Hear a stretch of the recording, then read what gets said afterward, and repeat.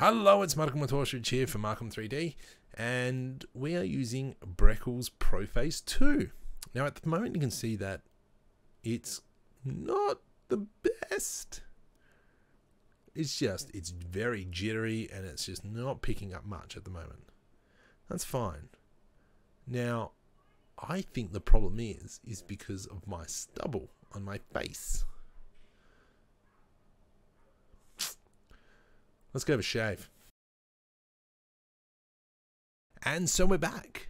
And you can see instantly it's already a lot better. Now the way I work this out is because I put my son, who doesn't have a beard, and there was barely any jitter with him, whereas I had a lot of jitter. So I think with Pro Brekel Face 2, it really relies heavily on color by the looks of it. Not so much the depth. I think depth is more for the skeleton or pro body. But yeah, this is just a small tip just in case you want to test it. Have a shave.